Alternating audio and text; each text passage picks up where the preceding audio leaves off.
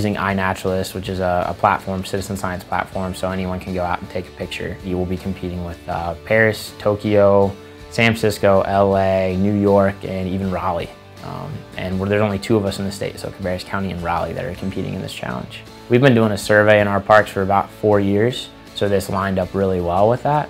And just to see what we have in the park, because it's really important to be able to conserve what we can, but the only way to conserve what we can is to know what we have. If you were to come to Franklin Park, Camp Spencer, Vietnam Veterans, or Rob Wallace during any of those days, during those events, you'll get expert knowledge. We also opened it up to the county because there's a lot of land that's private that is really has some great species on there. My biggest thing is go in the backyard, find a grass or a flower, or turn over a rock and find a roly-poly, and that's a good way to kind of get started.